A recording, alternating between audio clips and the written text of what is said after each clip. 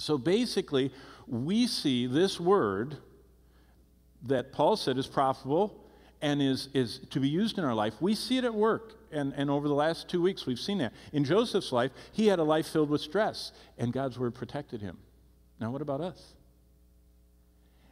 Do we see the stress of our life as the Lord testing us? You see, anything that's out of control, if stress in our life makes us anxious, that part of our life is not under God's control. The way you measure whether your life is under God's control is, if it's out of control, it's not under God's control. If your appetite is out of control, it's not under God's control. If your finances are out of control, they're not being controlled by God. Anything God controls, he's refining and shaping for his glory. Doesn't mean we're happy and rich like all those people I just talked to. But it means that we have surrendered our life to be what God designed us to be. And then we saw that about the dangers of life. We went through David's life. He had a dangerous life. Do you know what most people struggle with? What did Jesus say most not to do? He said, fear not. David had every reason to fear. But God, the scriptures say, does not dispense a spirit of fear. And if you believe God, there are only two sources of motivation in the world. There's the God of the universe, the infinite and almighty, ever-living God of truth. And then there's the evil one that the whole world lies in his lap. And everyone is born into this world walking according to the course of the God of this world, the prince of the power of the air, the spirit that is now at work in the sons of disobedience all around us. And that's how we were born. We were born children of our father, the devil. And when we're born again, we go into the only other family that's possible. Everyone in the world is either lost, that's how we're born, or through calling on the name of the Lord, saved. There's only two kinds of people in the world, lost and saved. Those that have the Son and those that do not. And God does not give a spirit of fear. That's from the God of this world. That's why Jesus said most frequently, fear not, fear not, fear not, fear not, fear not. Then we went through and looked at Paul's affliction-filled life. And what we saw is, and this was my last message to him, it was such a blessing. I said, did you know that people can live 40 days without food? And some of you would do well to do that for a while. You know what I mean, the whole diet thing. And you can go about 4 days without water. And we can go about 4 minutes without air. But people can't go for more than a few moments without hope. And you and I are supposed to be like fountains of hope.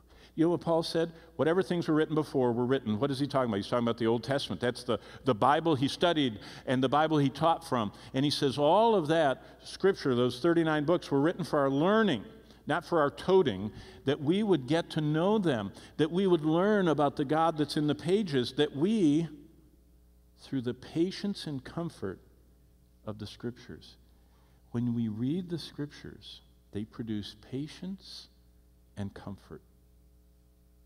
People in our world are very impatient and very uncomfortable and restless and hopeless and endlessly looking for something else. Amazing. And that all produces hope. We're supposed to be planted in life as these little, we're like cell phone towers. We're radiating a signal of hope. And the closer people get to us, the bars increase. And finally they're saying, boy, you're not worried about all that? You go, no, I mean, I'm, have to pay my bills and live and, get sick and everything else and go through life. But no, I'm not. I have hope. And you start pointing them. I actually have citizenship. I already have reservations in heaven. I know I'm going there. And they'll back away. They're not interested in that. But they'll come back.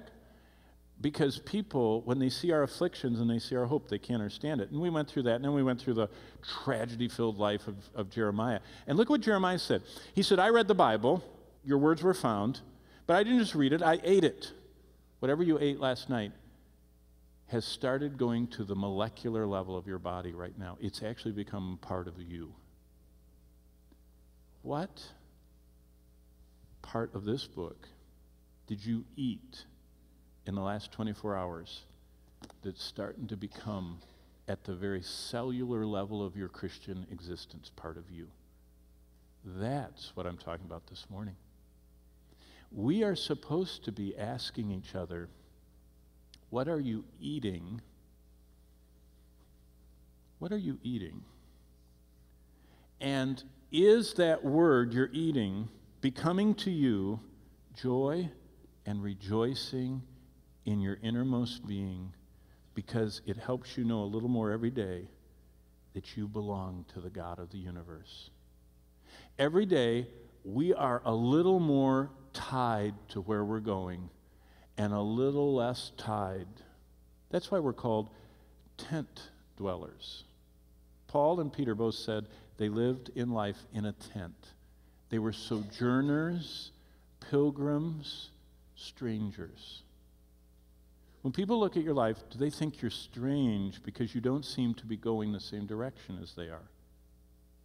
If you're headed toward heaven and they're not, you're not going in the same direction. But if they're not aware that you're not going in the same direction, you're not eating, and the word is not doing its work inside of you. Because we are considered to be strangers to them. Remember?